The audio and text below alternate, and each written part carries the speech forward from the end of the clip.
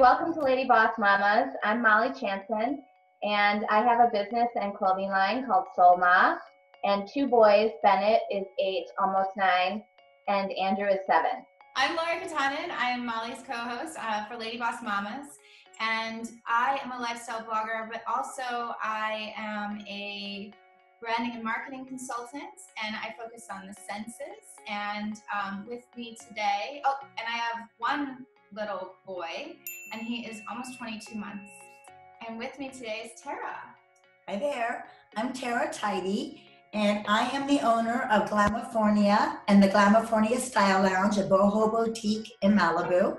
And I also am the owner of Mad Flowers Essential Body Oils. And I am the proud mother of 2 children. My children are, my daughter's 25 and my son is 22. And their names are Scarlett and Jones. Now, I had the pleasure of actually going into Terah's salon in Malibu, and I got pampered, really. I got an oil treatment to make my hair softer, and actually she cut my hair, and she kind of made it a little bit more like layered around my face. Gave her a nice refresh. Gave her a scalp treatment. We gave her a hair treatment. A little wine, a little cup of tea. Yes, I forgot about the champagne. Oh, it was champagne. And homemade coffee. Yes. That they blend themselves. So my point is that what Terah is doing with Glamifornia is creating a really sensorial experience where you and you are sort of taken away to an oasis, and you're not feeling rushed through your treatments, through whatever beauty you are getting. But she's also made it a creative space. So tell us, what has been your vision and intention with Glamifornia? Well, my intention for Glamifornia is to capture California glamour and to capture it through beauty and wellness that merges with art and fashion. And I found a very unique, iconic space in Malibu. It's the original Malibu courthouse. And I made sure that I was true to what Malibu is. And my intention was to make sure that everybody who came in had a great experience and got the best style. I actually call the space Glamifornia Style Lounge, because it's what your style is. It's boho, if it's conservative, if it's chic, if it's hippy dippy, whatever it is, it's your style. But while you're getting that services, you feel comfortable in the lounge like you're in your home. And we make sure that, Mad Flowers is my love, is a very sensual product. And the intention for that is to make sure where we are in the world that we still take the time to touch ourselves. And it sounds crazy, but we're so fast paced. I mean, look, I love the digital world and what it can do for us and the internet. And I'm talking to you in Chicago, but I feel like you're right there in front of me. But at the same time, we have to still remember to take time for ourselves and to touch our skin. Our skin is the largest organ on our body, and we need to see, and it's made of oil and water. So my products are oils for different target areas of the body. Each product, like the lip potion, is in a container where you use your finger. And most lip products you don't use your fingers. They're in a tube, they're in a stick, and we do need the color for lip products, but by using your finger, you actually feel how much product you need, and then you can feel, do I need more for my lips? No, the face do. It's in a pump, and then I encourage you to tap your face because it has honey in it, and the honey helps to exfoliate. It's a natural enzyme. The body bronzer is henna in oil, and this is for your legs or the larger part of your body, so you use longer strokes, because the Hawaii kukui nut oil dries quickly. And tell anyone, because some of our Lady Boss audience might be pregnant, and these are all safe for pregnancy. Yes, they're great for your breasts, your hormones, your bodies. It's a proprietary blend of essential oils, and then in a base of oil, Yeah. So they're as natural and organic as you can get legally in the world. And they can buy this on your website. Yes. Mad Flowers. Yeah. They can buy it on my Glamifornia website or also my madflowers.net website. Mm-hmm. when you have, so in your space where you are creating an experience for your customers, you also are very intentional about the experience for the people providing the services. Yes, I am a hairstylist. That is my craft. And I've had the most successful career with it. And I'm really just taking everything in my career that I've done and packaging and putting into templates so that other artists can have that kind of experience. Because I believe if you love what you do, then you do what you love, and then that's when the client gets the best experience. And the real nature of the business is what happens between us. You know, the space around is extremely important, but it's also what happens with us. And so if the artist really loves where they're at and they feel good and they feel treated, then they are really happy to give 100% to the client and let the client really feel that. Then the client feels it back. And then that's synergy is what makes it happen. And I think a lot of times in today's world, as fast as we're growing, the artist is not, it's a down on the lower level, and they're struggling. And they're struggling to find their space, and then they just become an artist, and that's fine. But they may be isolated all by themselves. And if you're isolated and you're not connected to something bigger than just yourself, you go flat. Your inspiration isn't there. Yeah. You've been at this for a long time, but at what point did your vision change? Did your intention change? And do you remember what you were doing, how it came about, like when this sort of idea? Yeah, well, you know what? It's true.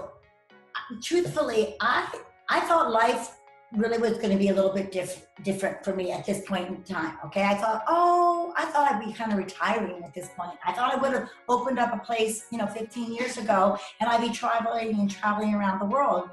And when I realized that wasn't going to be the case, I sort of went, what am I going to do? Like, what am I going to do, and where am I going to take this? And I live in Malibu, and I look at the ocean every day. And I get this very vast, the ocean's big, it's wide and it's vast. And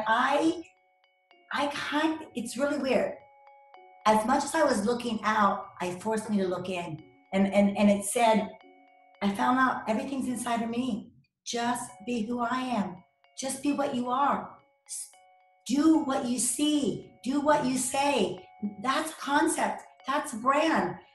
I have experience, I have success, I've raised 2 great kids, and I'm like, just go out now and share your message and share your story. And that's, how I just said, okay, I have to do that. And then I was on holiday with my daughter, and we were sitting on the beach, and I was getting ready to go to Italy and launch this message. And I said, what am I going to call this? What am I going to call this? And I was, spieling to her and talking about beauty and art and wellness and how I see things. And truth be known, she came up with the name Glamifornia. And I went, that's it. I like the intention of, and I feel like this has been happening for me, that you go through all these life stages, really, and then, then one day to have that realization, like, I'm just going to be myself. That's all I have to do. It's like, it was so simple. It was just, I'm just going to be myself, and I'm going to spread, my gift and my message. And that's the most powerful thing. And then the excitement, like you talked about, how is this going to happen? I have this goal. Let's wait and see what comes in and how this is going to happen. And I'm excited to see how it's going to happen. Yeah. So my question then would be, because the audience, I'm thinking really strongly about, all these women out there right now who are in a different phase. I can probably relate. I'm young baby. We have startups. We are hustling. And sometimes it's hard for you to let go. Sometimes you're wondering, is it going to work out? So for anyone out there, or maybe they have a vision or a dream and they're just too afraid, it seems daunting to get started. So now that you are at this other phase and you sort of see, the history of what you've done, what are like 2 things you would say to these women, like advice or tips, you know? Oh, well, the first, it's, I have a young daughter too, and there's times I want to tell her everything what to do, because I know, and then there's another part that she knows so much as well, and there's certain things, doesn't matter what I tell her, she can't get there until she experiences what she has to experience in life. She has to experience it, and just this, I'm going to share this as a mother. When you're a mother with children, your life becomes very scheduled for like 10 to 15 years. It's very scheduled. Totally. It has to be that you got to change diapers and get food, and you somewhat have to be planned in this, especially where we live in a metropolitan city. You have to have some planning, or it can get really chaotic. And then that's not healthy living. So you need a lot of planning. And then when your children leave, where my children are now out on their own and young adults, it took me a while to get into this where I didn't have to schedule and have to plan. And it was a really difficult time for me. I didn't know how to do that. But I am now at that place that I don't have to plan every detail out. I know through my experience and my knowledge that I can make things happen, and I don't have to plan it all out. And the message that I could share to everybody, and even myself at my age now, is believe in ourselves. I believe in ourselves. I'm a mature woman, and sometimes I still doubt myself and don't have self-esteem. And I'm like, we're in the 21st century, and I am wasting energy on this wasted emotion. Stop it. And as quickly as I can think it, I can now choose to change my mind, and I can set that intention. And I think as society, we're more mindful of that, and there is more sharing of women, of mothers and women and people sharing this, and that we can then make a difference of how we go through life. And I think this is just be good to yourself and believe in yourself and love yourself. Our thoughts are so powerful. Yeah. And sometimes a new mom just really needs to believe in herself for that afternoon. Yes. Being a mom, like I can do this. I can take care of my baby or my child and do a good job.